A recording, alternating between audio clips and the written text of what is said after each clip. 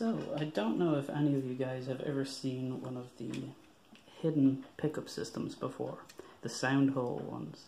So, the way you access them is up there. Now, they're not a super common one, but they're one of the least destructive pickup systems to install. The only thing that you're going to be drilling is the hole for the output jack. So, you get to avoid having big pieces of wood cut out of the instrument like that. So some people prefer them, particularly for fancy instruments.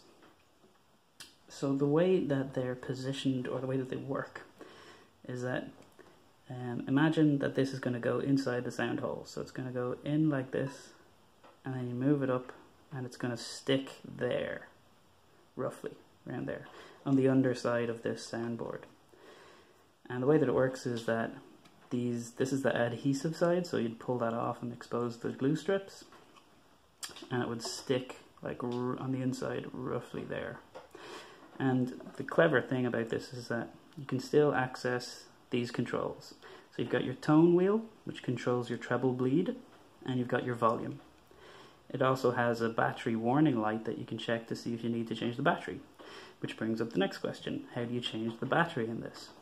So they're going to operate on standard watch batteries, or CR3032s, and the way that you change them is that you're going to reach, when it's in position, you're going to reach inside the sound hole, and you're going to find the little clip. So the little clip is this thing here. Right, so you're going to reach in the sound hole, find the little clip, and then pull it down. And that exposes the watch batteries there.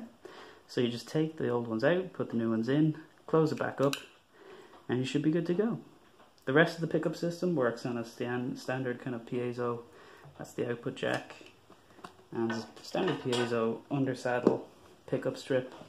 I'm not going to get into explaining that, but yeah, that's it. I'm going to be installing pickup systems like this for anyone who wants one. And get in touch and let me know.